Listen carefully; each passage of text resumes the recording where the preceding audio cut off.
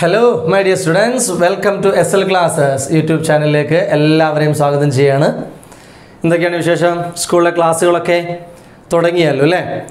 Online ആയിട്ട് തന്നെ ഒരുപാട് ക്ലാസ്സുകളൊക്കെ നിങ്ങൾ കേൾക്കുന്നുണ്ടാവണം. സ്കൂളിലെ ക്ലാസ്സുകളൊക്കെ ആദ്യത്തെ ചാപ്റ്റർ തന്നെയാണ് എടുക്കുന്നത്. സിലബസ് ഒക്കെ എല്ലാവർക്കും പരിചയമായല്ലോ അല്ലേ? ഫസ്റ്റ് ചാപ്റ്റർ ഫിസിക്കൽ വേൾഡ് എന്ന് പറയുന്ന ഒരു ചാപ്റ്റർ ഉണ്ട്. ഫിസിക്സിൻ്റെ ആദ്യത്തെ ചാപ്റ്റർ ഒരു ഇൻട്രൊഡക്ഷൻ ചാപ്റ്ററാണ്.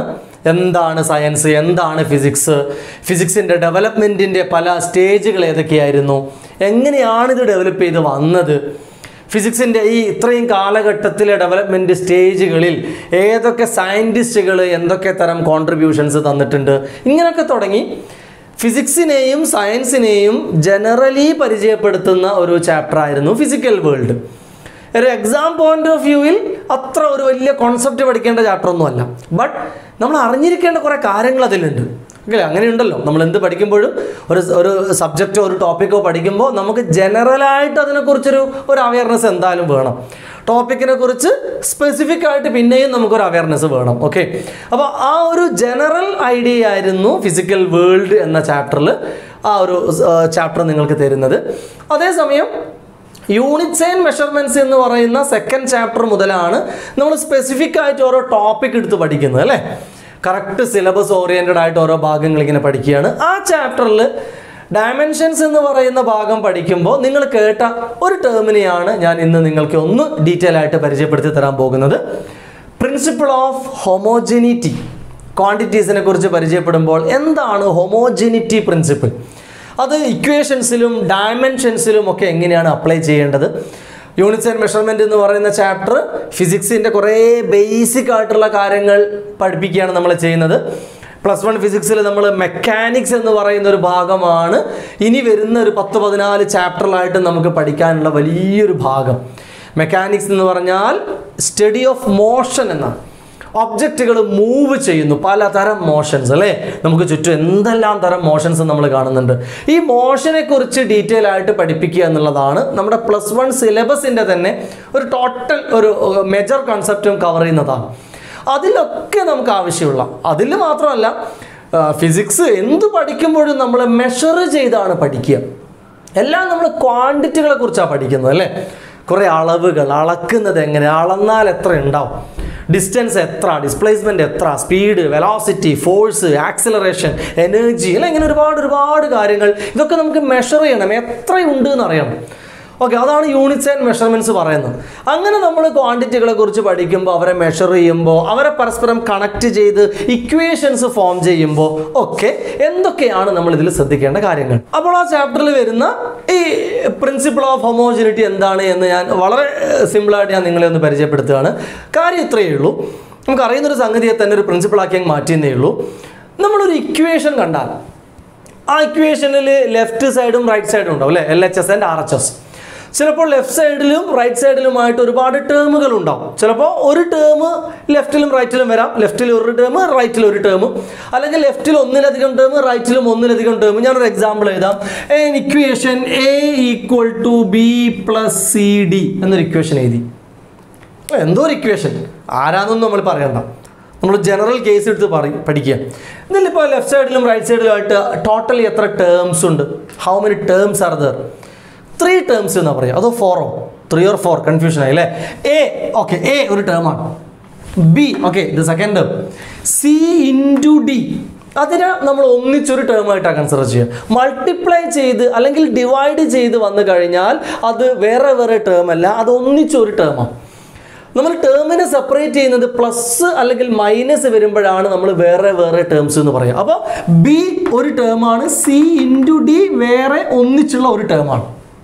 അങ്ങനെയാണെങ്കിൽ പ്രിൻസിപ്പിൾ ഓഫ് ഹോമോജനിറ്റിയുടെ കോൺസെപ്റ്റ് ഇത്രയാണ്: ഇതിലുള്ള എല്ലാ ടേംസും ഡയമെൻഷനലി ഈക്വൽ ആയിരിക്കും.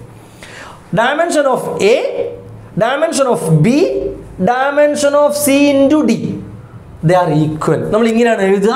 ഡയമെൻഷൻസ് ഓഫ് എഴുതാൻ ഇങ്ങനെ ഒരു ബോക്സ് ഉപയോഗിക്കാറില്ലേ അല്ലേ? Dimensions of A is equal to dimensions of B is equal to dimensions of C × D. ഇങ്ങനെ ഇട്ടാൽ വായിക്കേണ്ടത് ഡയമെൻഷൻസ് ഓഫ്.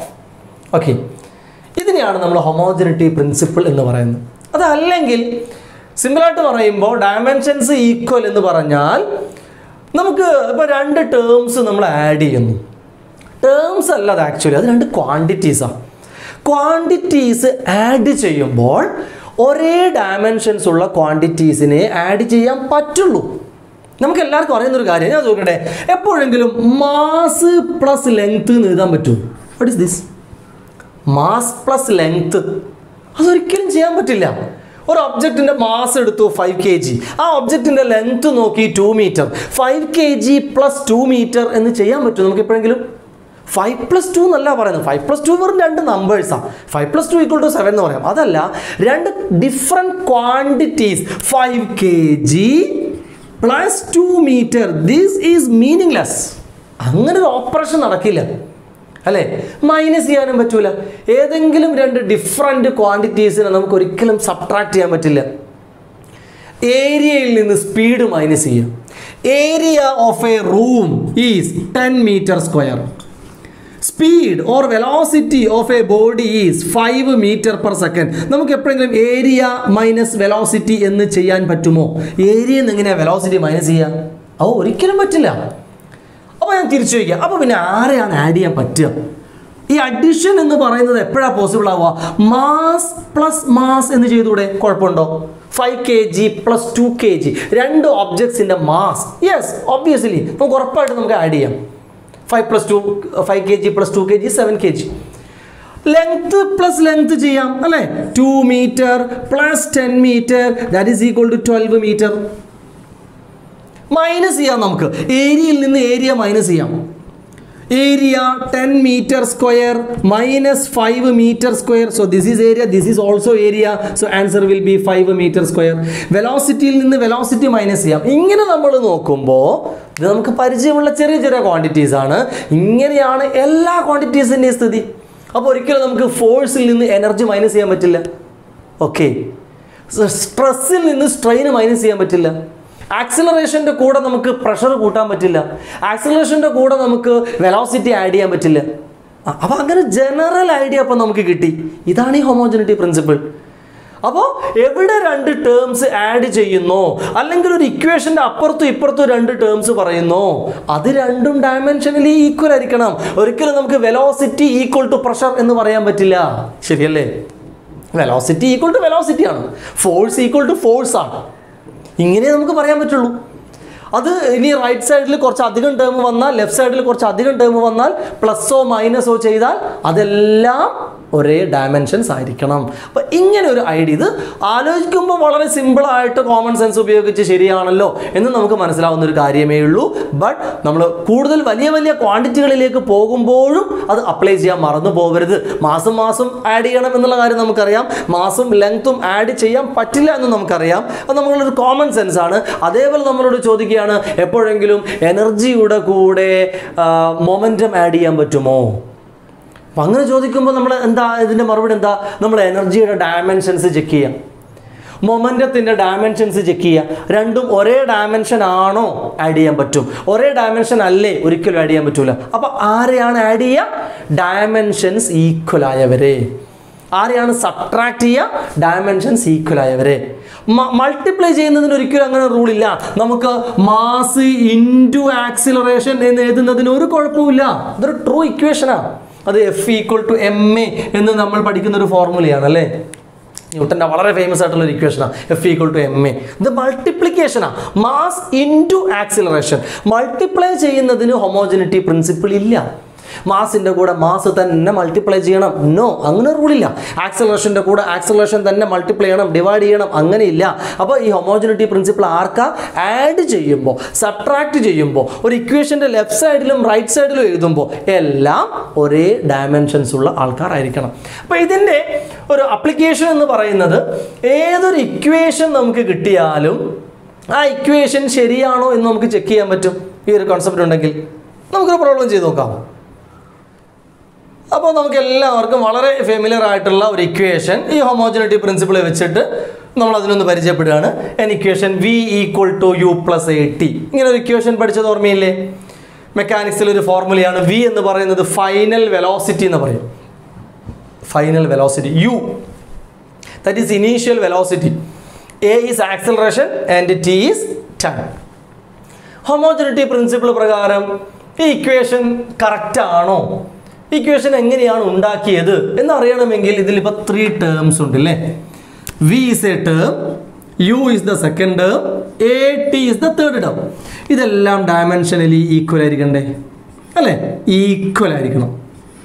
അതോ നമ്മൾ വായിക്കുമ്പോൾ ഇങ്ങനെ പറയാം, dimensions of V is equal to dimensions of U is equal to dimensions of AT. Dimensions എഴുതാനൊക്കെ നിങ്ങൾ പഠിച്ചിട്ടുണ്ടാവുമല്ലോ അല്ലേ, അത് നിങ്ങൾ എന്തായാലും അറിഞ്ഞിരിക്കണേ.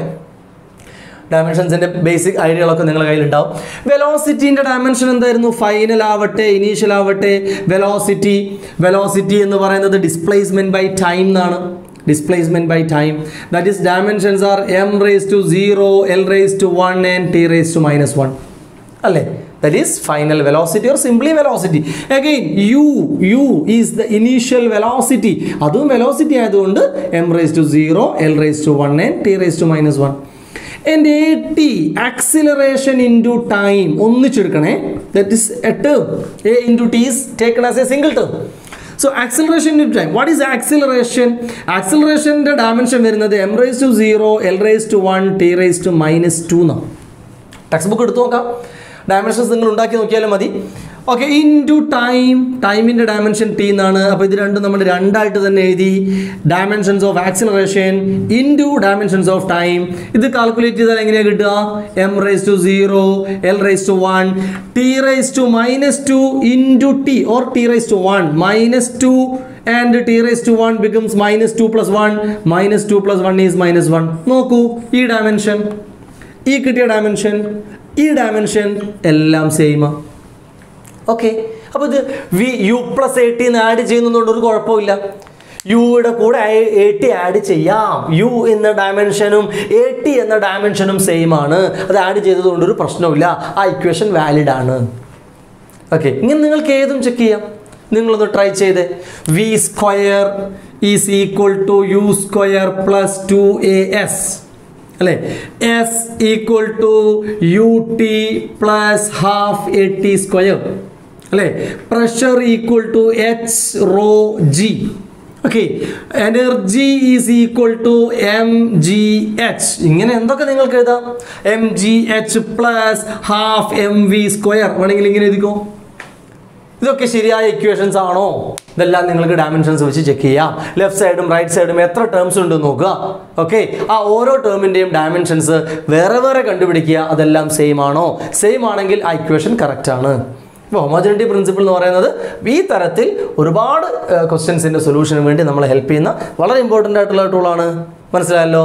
ഓക്കെ, അപ്പോൾ മറ്റൊരു ടോപ്പിക്ക് നമുക്ക് വേറെ ഒരു ക്ലാസ്സിൽ ഡിസ്കസ് ചെയ്യാം. ബൈ.